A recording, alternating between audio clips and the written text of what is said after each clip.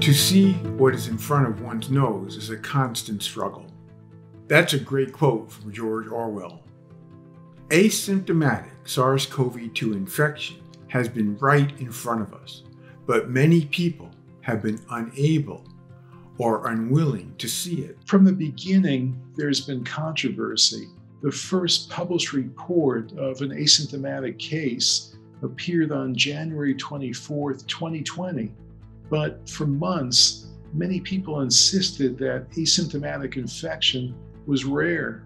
In June, when we published an early review on this topic in Annals of Internal Medicine, there were actually a few researchers who demanded that our paper be retracted. But we continued to follow the data, and what we've seen over the last 6 months confirms what we published in June.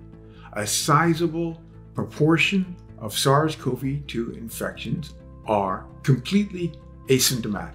We just published a new systematic review in Annals with 61 studies that include about 1.8 million people. Some of the most interesting data come from 2 nationwide serosurveys, one in England and the other in Spain.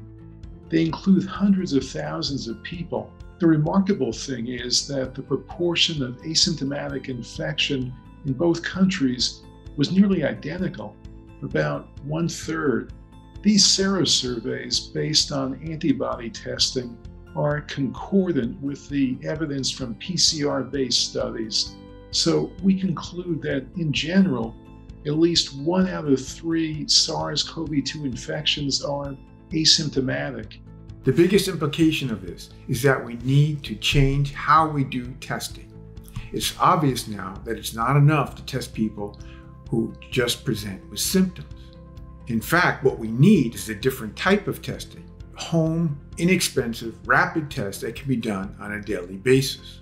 Another implication of our review is that we need to figure out how effective vaccines are in preventing asymptomatic infection. The early data are encouraging, but we still have a lot more to learn. It is a reminder that we need to be humble and open-minded when something like SARS-CoV-2 comes along. A year ago, many leapt to a conclusion that asymptomatic infection was unlikely to be an issue. That turned out to be very far from the truth. Had we been receptive to the idea from the beginning, we would have been better to get our containment of the virus, and it still represents a significant challenge today.